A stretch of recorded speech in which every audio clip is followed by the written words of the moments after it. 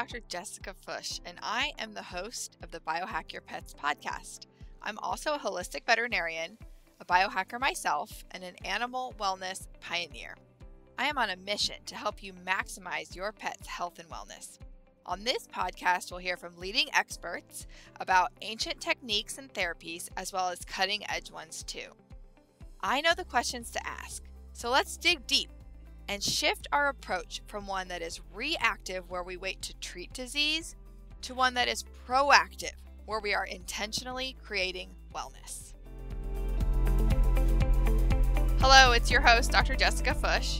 Today, I wanted to talk about the top 10 reasons why I recommend a home-cooked or home-prepared raw diet for your dogs. I've been doing these bite-sized nutrition lessons, and I'd really like to know if you're enjoying them. If you're loving this, please rate and review the podcast in whatever app you listen to them in. Apple iTunes is where I listen, and it's really helpful for me if you actually rate and review this podcast there. It will help get it out to more people. But the reason that I'm doing these nutrition lessons is tenfold. Well, there's a lot of reasons, but I thought maybe I should share those reasons with you so that you can understand and be inspired to take in that knowledge and apply it. All right, number one reason is that dogs' dentition, that means their teeth, is that of a carnivore. Yes, dogs are omnivores, but they have the teeth of a carnivore. Their jaw does not move side to side. If you open your mouth and you move your lower jaw, your mandible, it goes side to side. A dog's jaw does not do that. They cannot grind grains and grasses and foods. That does not mean that they can't utilize any plant material. It just means that they are supposed to primarily be eating meat, bones, organ meats, things like that. The second reason is their digestion. So it's on the same thing with anatomy. They have a short digestive tract and they have a higher pH in their stomach. So they can digest more meat and raw meat more easily than a human would be able to if you're comparing a human's digestive system, but way easier than, say, an herbivore like a cow or a horse. The third reason is that commercial dry food is dead food. It's extruded at 250 degrees under pressure. The vitamins and minerals are killed and denatured. The enzymes in the foods are denatured. The proteins are denatured. And that is why they have to add back in vitamins and minerals, which are not as bioavailable as real whole food. And they have to add in and spray on top things to make the animal want to eat it in the first place. They have to add palatability factors. So this is just dead food. It is not real food. It is very convenient, absolutely, but it is not the best choice. It is not even close to the best choice. The fourth reason is ingredient transparency and confidence. I do not want to have to worry about recalls. There's lots of dog food recalls. There have been some really major ones. There's a pretty big one going on right now with aflatoxins, with mycotoxins, which are killing dogs, okay? I don't want to have to worry about whether my pet's food is on that list. Now, I do worry about it because I'm a veterinarian and I want to make sure that my patients are covered. And so I'm on the email list for those recalls and I stay up to date about it. But that's one less thing that you want to have to worry about. The fifth reason is not really for your dog. It's for society as a whole. I want to improve our food system by having small farmers using a rotational farming technique and an organic farming technique. We will have healthier meat to feed ourselves and our pets, happier and healthier animals that are farmed, as well as healthier soil and a healthier ecosystem and less carbon footprint. It is so much better to get your food locally rather than having it shipped or potentially across the ocean, right? So a better food system for the entire world. That's another reason. Number 6 is variety.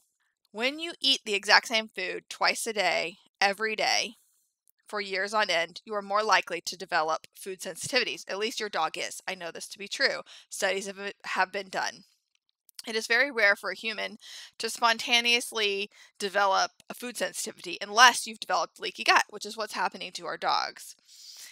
We need to be adding in variety. It's amazing the studies that have actually been done on just adding in some whole fresh greens and whole fresh foods like berries on top of dry kibble, and the improvements that are seen in the dog's cognitive function, exercise tolerance, and cancer rates go down by a lot. Just adding on top of kibble, but imagine what we can do if we're actually feeding our dogs whole fresh food. So that leads me to number 7, Phytonutrient Magic. Okay, sulforaphanes come from broccoli and broccoli sprouts and other cruciferous vegetables like Brussels sprouts and cabbage. Man, those things fight cancer. They are magic chemical compounds that are denatured if extruded and heated to high levels. Lycopene from tomatoes decreases cancer. All of these beautiful phytochemicals, phytonutrients that you just can't keep if you're going to heat to high levels and put into a shelf-stable cracker. They're going to die. You're not going to get the benefits. And your dog's not going to get the benefits. When I say you, I mean your dog. So the phytonutrient magic of a variety of whole fresh foods, a variety of plant materials, and these phytonutrients are concentrated in animals that are fed a proper diet, that are allowed to forage. So if you feed a chicken that's out in the field foraging, they're going to have more phytonutrients in their organs. Even ruminants like goats and cows will have more phytonutrients stored in their different tissues than obviously if they're just fed corn. I have a story to tell. So my husband and I recently went out to dinner for our anniversary, and the waitress actually said, and I won't name the restaurant because I was very grateful. It was a very nice steak restaurant. Probably the most well-known, nicest steak restaurant there is. And I was really grateful that my husband took me. What a privilege, right? But the waitress actually said, the server, she actually said, "This is USDA grade A corn-fed beef." And I was like, what did you just say to me? What? Corn-fed beef? Like, really? I actually shared with her later that my friends and I had done a taste test, a blinded taste test. We actually put blindfolds on, and every single one of us chose grass-fed beef as our top choice. We made hamburgers. We got ground chuck, we got organic ground beef, and we got grass-fed ground beef. All of us chose the grass-fed beef. It tasted better. It is healthier for you. It is what a cow is supposed to eat. Okay? Grass-fed beef, it shouldn't even say that. Corn-fed beef. I can't believe she used that as like a plus. Oh man, it actually kind of made the steak taste worse to me, and that could be psychological, or maybe I just didn't have a good one. I don't know. But wow, I can't believe she said that. Cows are supposed to eat grass. They're healthier when they do. So having the better food system actually helps to get these phytonutrient magical compounds even into the animals that we eat. All right, number 8 is to avoid added chemicals, preservatives, and antibiotics. Now that is added to the animals before they're even slaughtered. That is added to the actual product, added to the grains. They put antifungal agents sprayed on the grain, piles of grain, before they process them and put them into dog food. Not to mention the glyphosate that's sprayed on the fields of corn, wheat, and soy, because they are made to be Roundup ready, and we all know Roundup causes cancer. Okay. Anti-caking agents, serious preservatives, like disgusting, awful chemicals that are even banned in other countries. We're avoiding those things. We're avoiding the chemical compounds that are produced from heating meat to high heat. Excuse me. They are called Maillard reaction products, and they're basically what happens when you burn a steak on a grill. You know that's bad for you, that charred part. It tastes good, and as long as you don't eat grilled food too often, and as long as you don't like super burn it, you can get away with it. It's okay. But if you were to eat grilled meat and you were to cook it well done every single day, you will likely develop cancer. Studies have shown this to be true. And unfortunately, that's what's happening to our pets' food. They the meats have been changed from what is biologically appropriate to cancer-causing compounds. It's awful. And number 10, gosh, I could go on. There's a lot more. But number 10 is probiotics.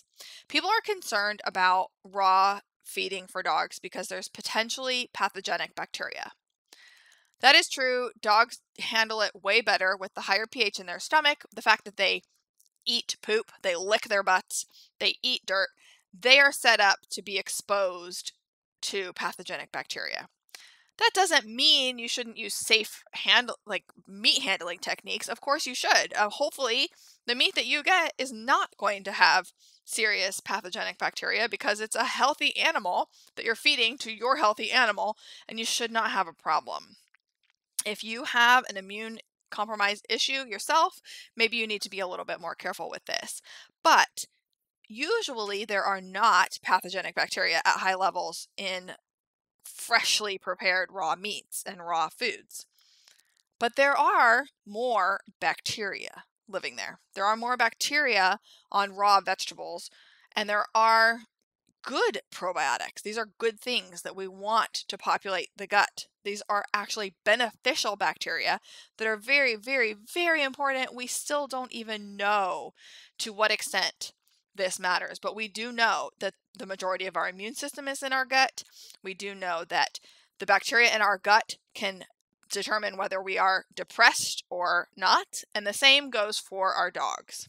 Those bacteria make vitamins, make short-chain fatty acids, they make chemical compounds that are like endorphins.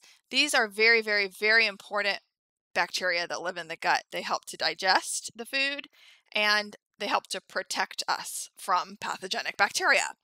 And when you're constantly eating a dead food, you are not getting that. They're not getting enough fiber, they're not getting enough good bacteria, and they're not getting other chemical compounds that are protective for the gut. So those are my top 10, I shouldn't say just the only 10. These are the top 10 reasons that I recommend a home cooked or raw diet for dogs. Whether you choose home cooked or raw is a whole nother discussion. It depends, right?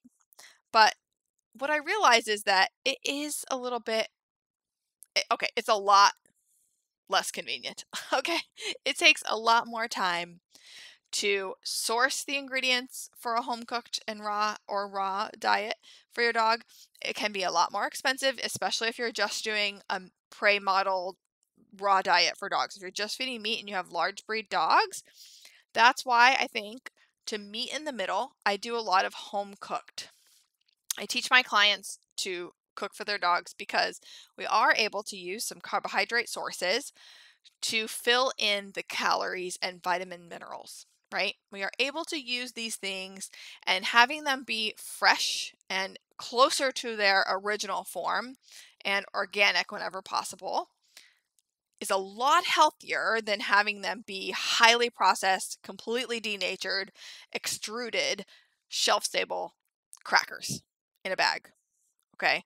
Your dog is going to be able to get the fiber, the benefits, the vitamins, the minerals from these plant materials way better than if it's in a kibble, okay?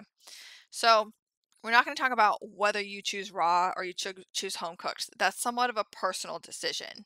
But I highly urge you to learn more about your dog's nutritional requirements and learn more about feeding a whole food diet versus feeding a kibble diet primarily.